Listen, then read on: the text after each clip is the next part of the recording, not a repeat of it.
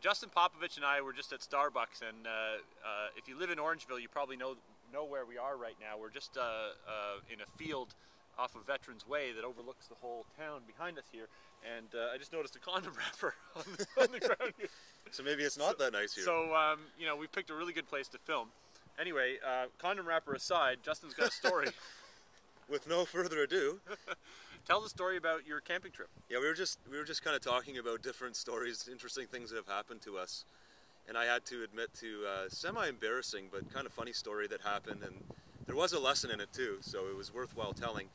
A couple of years ago, I guess it'd be about 4 years ago now, my wife and I went camping in northern Ontario. It's a provincial park called Killarney, so some of you may have been there. And it's a really nice setting. Like, it's Canadian Shield, lots of mountains, and you go canoeing and you get out into the nature and the scenery. You can do lots of stuff. We were mountain biking, typical kind of camping vacation in northern Ontario. And we're not the most experienced campers in the world. We've got some experience, but you wouldn't want to take us on like a deep woods trip and rely on us as your guides. It would not be good. So what happened to us one night was we had done our whole dinner thing, and I probably had one more rum than I should have, and I wasn't completely wasted, but I had a few drinks, and so we probably weren't as careful in the whole cleanup, post-dinner shutdown. So, as you know, for those of you that have camped, you should be really cleaning everything up and putting things away, because in bear country you don't want to do anything to attract things. So don't feed the bears. Don't feed the bears.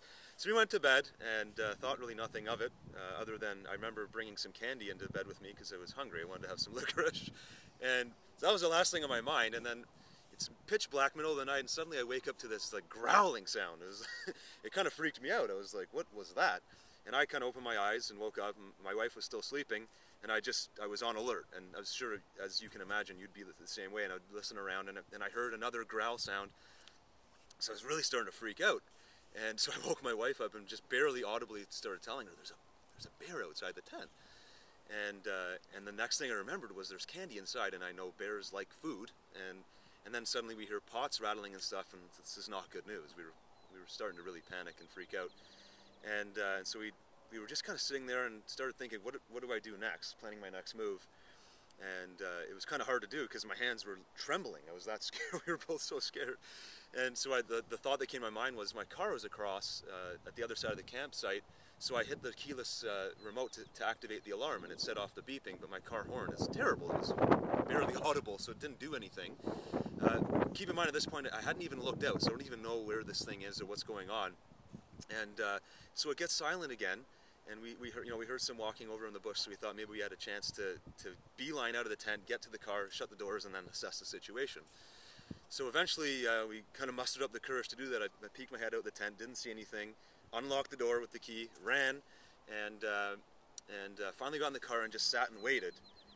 And a few minutes later we looked back and saw a raccoon coming back, and realized that these growls and all this stuff we heard going on was just raccoons.